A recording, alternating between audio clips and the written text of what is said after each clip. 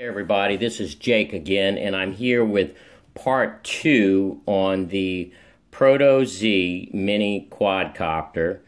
On part 1, I was pointing out about the blades, A and B blades, that they should be counterclockwise, clockwise, counter and clockwise, so that the direction has to be correct in order for this thing to fly.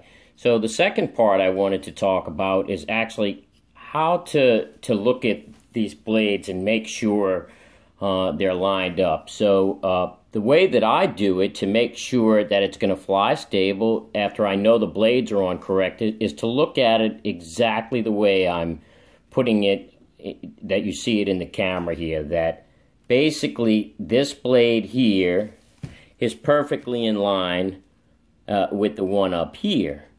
And also looking at it like this, so that this one is in line with that, you know, making sure that one's not higher than the other. And also sometimes you'll find them where you may not notice this, but okay, so I just twisted that a little bit.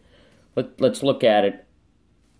So you basically put the blade straight like that, okay? And you can get this result from it crashing, or let's say maybe it's been sitting in your attic and getting hot. So, I mean, these are just plastic. They're toys. So now maybe you can see that the black blade, the one closer to the camera, is down a little bit further than the front blade.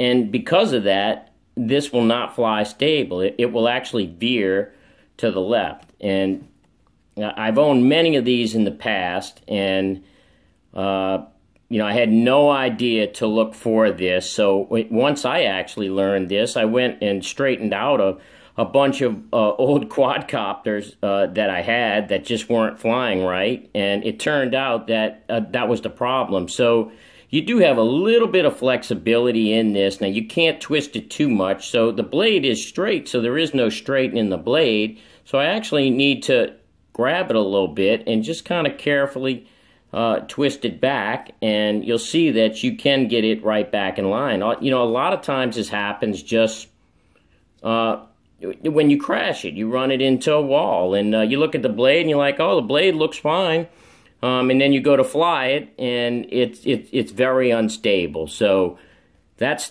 the second part that I want you to check. So you want to check that in every direction. So, you know, this way to this way, across the quadcopter. You want to, kind of hard to do it with the camera here, but you want to make sure that no blade is actually higher than the other one. So you might say, what do I mean by that?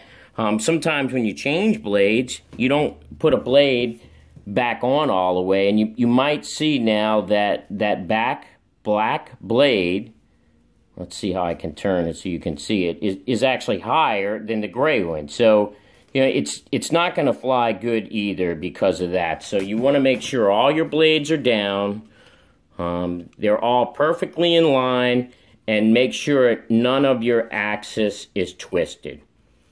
Yes.